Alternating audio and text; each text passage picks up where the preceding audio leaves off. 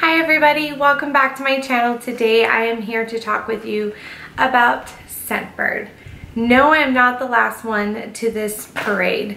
So I have seen it around for quite a while. I did see it around for quite a while. I tried probably, I would say about maybe 4 months ago to subscribe to it. I did all my information, put in my credit card, did all that kind of stuff, and for some reason it never came. I didn't really think anything about it because I was in the middle of moving and stuff like that, so I just kind of let it go. I was never charged for it. I'm not sure what happened because I still get the emails from it. But anyways, I signed up again and this time it actually came. So I have no idea what happened the first time, but I've been very excited to try this because this has been all the rage kind of talk. Like if you want to try new perfumes but you don't really want to just buy a bottle without knowing if you really like it, you don't want to necessarily go to Sephora and Ulta and pay for the roller balls or the sprays because they kind of tend to be expensive. They're about $28 usually. For most perfumes, I would say anywhere from $20 to $28. And although yes, it does last you a little bit of time, and then if you like it you can go buy the big size, I feel like it's a bigger investment. Scentbird is $14.99 I believe a month. You get to try different samples. So you get the container it comes in, you can throw this in your purse. It's nice and safe because until you pull this up it won't actually spray. So that's really nice. You can easily just replace these or replace what's in your canister. You can use it all up 1 month, not use it all up 1 month. I think this is a great way to go when you're not sure about a perfume but you don't want to make a large investment just yet until you know. And they also have things that come out every month of perfumes that they recommend for you depending on which scents that you choose. For October, for example, it says Commodity Gold October fragrance of the month. A sexy decorative fragrance is pure and liquid luxury. It has bergamot, juniper, vanilla, molten amber, Nubian musk. So there's all kinds of different ones that come out, things that they recommend, things that they can tell by your scent profile what you like. Also, it's not just cheap perfume. You know how you think, okay, well, they're probably giving you perfume that's, you know, doesn't really cost a lot of money or whatever.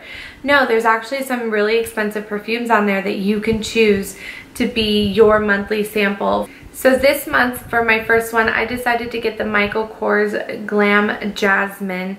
I love Michael Kors original. The sexy amber is beautiful as well, but the original one is my absolute all-time favorite. And it comes in this nice little black bag if you want to keep that in your purse as well. So you just twist it up, then the sprayer is here, you spray it. I'm going to spray mine. And this smells divine. Like I probably will be buying myself a full size of this. It smells so good. You can definitely smell the jasmine in there, but it has almost like that same background note of the original Michael Kors.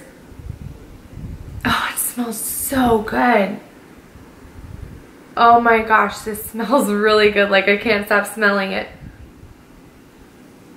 The jasmine in there is very prominent and I really like that. So it's just a very jasmine-y scent, but it's like a nice, like soft, sexual, like musk behind it too. Oh, it smells so good. I'm really, really happy with this. Okay. Noted for my Christmas list that I want this one now, but I mean, as you can see, you get a very large container of it. It's definitely gonna last you the whole month unless you go like crazy. Or you can also choose to keep them in these and get more of the containers. They come in all different kinds of colors. Easy to pop in and out and replace, easy to store. I love the idea of this a lot and I'm really happy with this. I'm definitely gonna get this. It smells amazing. I feel like I know this smell though. I feel like it smells like something I have that's similar, but it doesn't smell the same. Like it almost kind of smells a little bit like the Taka Florence perfume, just a little bit. Oh, it just smells so good. I really, really like this. You have to go try this and smell it. Get your own Scentbird, pick your scent.